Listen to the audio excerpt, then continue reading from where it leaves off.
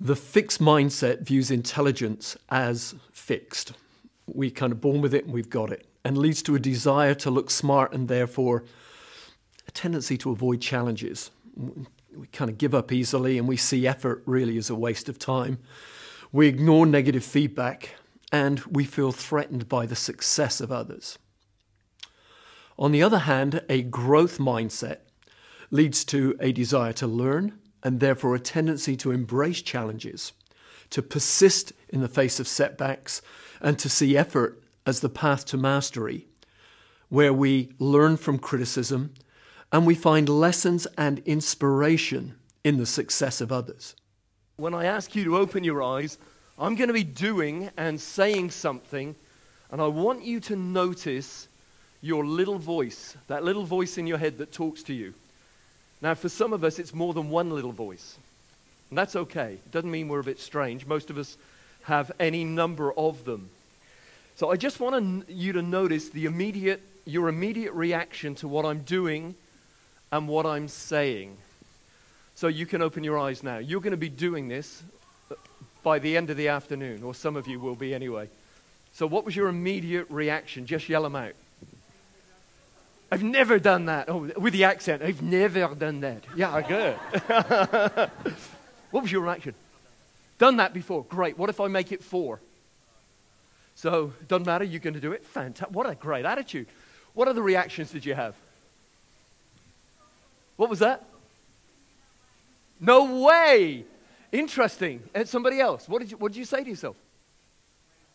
What did you say to yourself? Clown. Thanks. You can do 4? You will. I love the attitude. I will do 4. What did you say to yourself? My kids can do it, but I can't. Good. What about yourself? This will be interesting. Now, this will be interesting. It's kind of open-minded, maybe, depending on the tone that you have in that voice. Does that make sense? This will be interesting. Oh, this will be interesting. Good. Notice the responses from the audience. If their automatic response was something like, I can't do that. No way.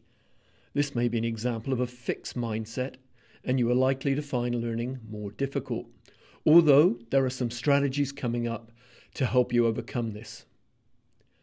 If, however, your automatic response was something like, I've always wanted to do that, or this is going to be fun, this indicates a growth mindset and openness to learn and try something new. People who approach learning with a growth mindset are more likely to succeed and have fun along the way. Another model that you may find invaluable in terms of learning and adapting to change is what's known as the success-failure spiral. It begins with potential. Most of us have way more potential than we give ourselves credit for. The key is to be able to tap into and realize this potential. How many of you know people who have huge potential and just waste it?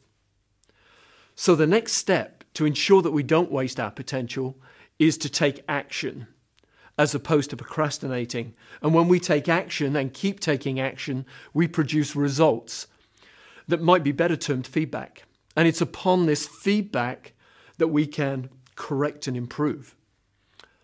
It is our reaction or response to the feedback that determines our beliefs and attitudes and either encourages us, sending us up the success spiral, or discourages us, sending us down the failure spiral.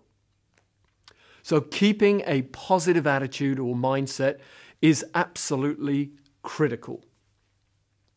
It will ensure we take more action, get more feedback, and make the appropriate corrections. In the process, of course, building an even stronger belief or mindset about our ability to do whatever it is we're endeavoring to do. This sends us up the success spiral. But you know, what sometimes gets in the way of our ability to correct and continue to take action is our self-talk. So saying things like, oh, I can't, sends us down the failure spiral, whereas catching ourselves with a simple word like yet can interrupt this pattern and keep us on the path to improvement and truly realizing our untapped potential. So, we need to deal with our internal dialogue. We'll talk about that in a minute. You've already began doing it. Well, you know when I said, we were saying in the beginning, I can't, what was the word, the three-letter word that followed it? Beginning with a Y. Yet. Thank you. I can't yet. So anytime you hear yourself saying, I can't, just add the word yet. And then, of course, if we've got the right mindset that gets developed because we're saying the right things to ourselves, then we feel like we've got more potential. That's juggling, by the way. That helped me do that. Okay, so we keep that spiral going, basically. It's about taking action, getting a result. We've got to keep taking action. And then with the result, we've got to be prepared to deal with our self-talk. So I can't yet. Another one is I can't, well, up until when?